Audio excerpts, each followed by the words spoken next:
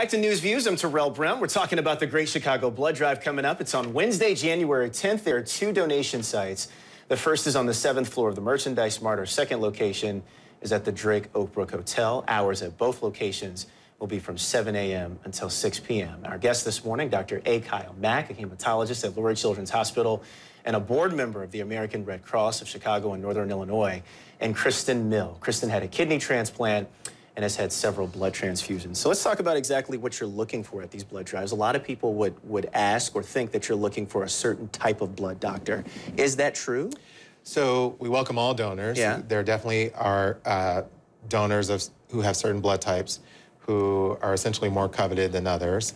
So O negative, A negative, B negative donors for sure are going to be welcomed. Mm-hmm. We welcome anyone of all, with donors who have. So even if you types. don't know your blood type, correct, it's okay to come in. Correct. So one of the great things about participating in these blood drives is you can download an app. You can actually have your donor card on your app and know your blood type, know how many units have been collected from you. You can follow the path of those units and kind of keep track of how you're doing, how often you can donate blood.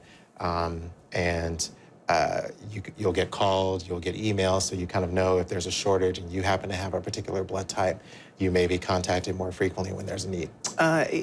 What's the general time frame from start to finish donating blood? Right, so this is a really important question and I think a lot of concerns for donors. Mm-hmm. What I found in donating is by participating in with the Rapid Pass, which you can have access to when you download the Red Cross Blood app. And what is Rapid Pass? How does that work? Rapid Pass is essentially a way to do the survey that you would do when you present to the blood drive in the comfort of your home or in your office prior to presenting, as long as it's the day of the blood drive. So it, in essence, shortens the amount of time that it takes once you're at the blood drive. And these are the typical survey questions to make sure it's safe for you to donate blood, make sure there are no medications that you're on that prohibit you from donating blood, et cetera. Kristen, your message to somebody who can donate but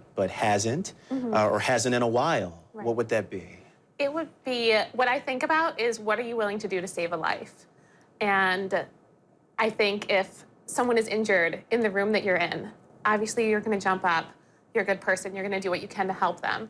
So this takes an hour out of your day to donate blood that could potentially save someone's life.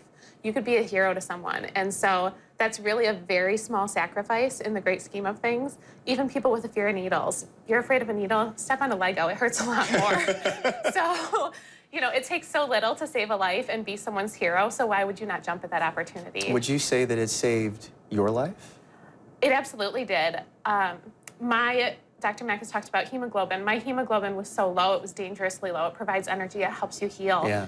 And without the blood transfusion, to help get that up and get some of my other numbers up as well and back in a normal range, that allowed me to, it wasn't a great outcome for me. I got a transplant, so that's a great outcome, but I wound up having to have a port put in. I wound up on dialysis, but I had the energy to go through those surgeries, to have the port put in, and to eventually get to a new level of health for me.